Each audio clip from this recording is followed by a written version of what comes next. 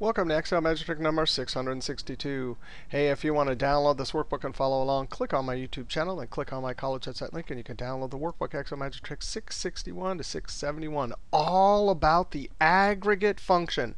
This video from 661 to 671, all about the amazing new 2010 aggregate function.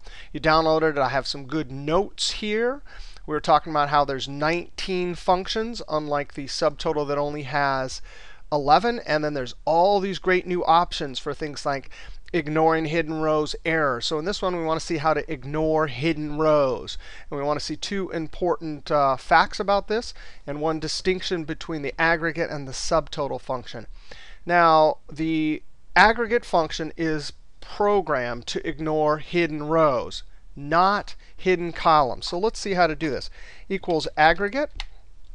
And there are 3 arguments, or 4 if you're doing functions 14 to 19.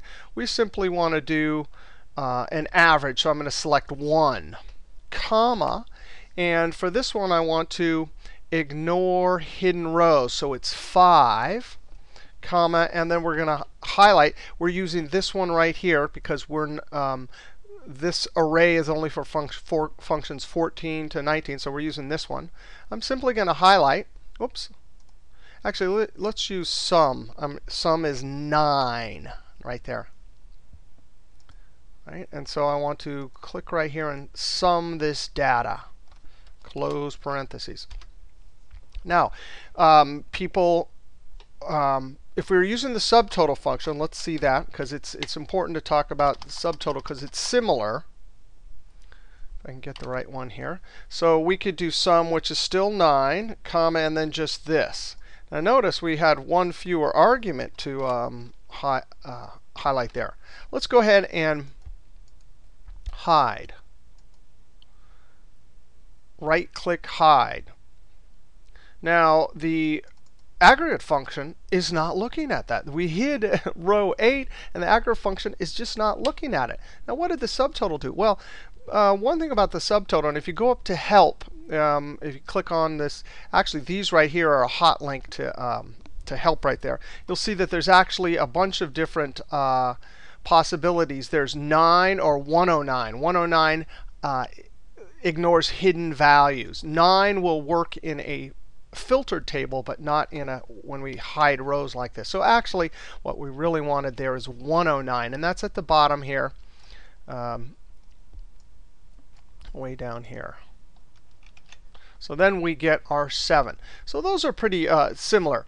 One thing that both of these functions will not do, if we do aggregate or subtotal, is if we do our sum 9, comma, and we're going to ignore hidden rows, so 5, comma. If we come up here and highlight data in columns, it's just not going to work. So if we have our, for whatever reason, we want to hide this column, right-click and hide. Forget it. The fact that it's in columns, this function is just not programmed to do that. It's only rows. Now, subtotal and the filtering feature could work just fine. But the way you could use this is if you have odd data that's not really filterable. Say, for example, you've highlighted it in bold or something like that, or red. There is a filter for red now in 2007 and 10. But let's just say you hide these. There's some